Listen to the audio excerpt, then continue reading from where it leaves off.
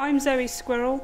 I live in Corfe Castle and I partake in equestrianism, particularly para-equestrian dressage for people with disabilities. So my disability is a form of cerebral palsy known as left-sided hemiplegia. So it's a weakness on the left side of my body caused by a brain hemorrhage before, during or just after birth on the right side of my brain.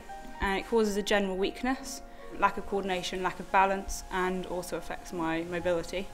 So moving around for long periods of time can be tricky, so I tend to use a walking stick for longer distances just to be more stable.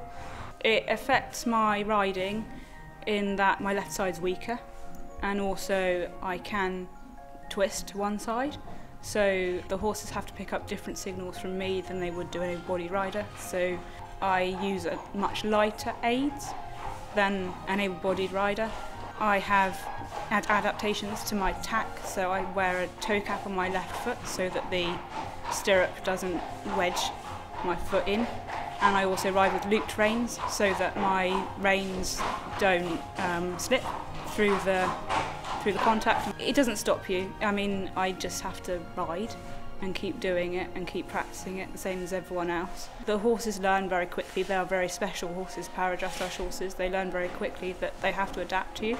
They're all incredibly generous, so they wouldn't ever really take advantage. You know, the little horse that I ride, Eddie, has picked up my aids very, very quickly, and I started with him in the riding school. He was ridden by a lot of people doing a lot of things, but very quickly he understood that when I was on board he had to look after me, but he could offer more because I asked for more. But he just had to do it in a way that respected my aids. As a youngster, I started for therapy. My physiotherapist suggested that I start riding as a better form of physio than what she could offer. So from the age of 8 to 18, I did it for therapy purposes, and then moved on to doing it more seriously, learning to ride and building myself up to what I'm doing now. So I started para-dressage in September 2014 with a horse based in Gloucester, the Silver Surfer or Ollie, owned by Sarah Hart, and I rode him for 2 years, travelling 5 hours plus to get to him for training once a month, and then we travelled around to competitions with him. We got to 4 national championships and were placed in each of those, a home international, and were 5th with the team representing the Southwest. And probably my biggest achievement, even though we didn't actually go because of lameness of the horse, was being selected to represent Great Britain at Bishop Burton International this year. So I would really like to represent Great Britain internationally next year. I'd love to aim at Bishop Burton.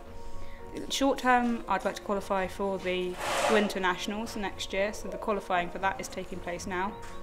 In the long term, everyone says, oh, you want to get to the Paralympics, right? And I'm like, yes, but actually Britain is very strong.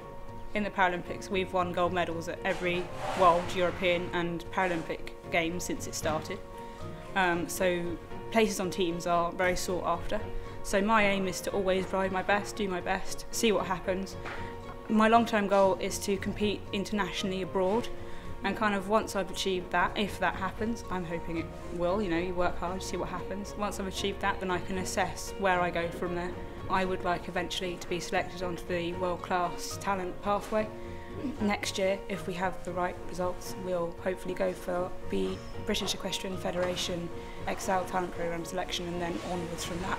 And yeah, just see what happens. Work hard. See?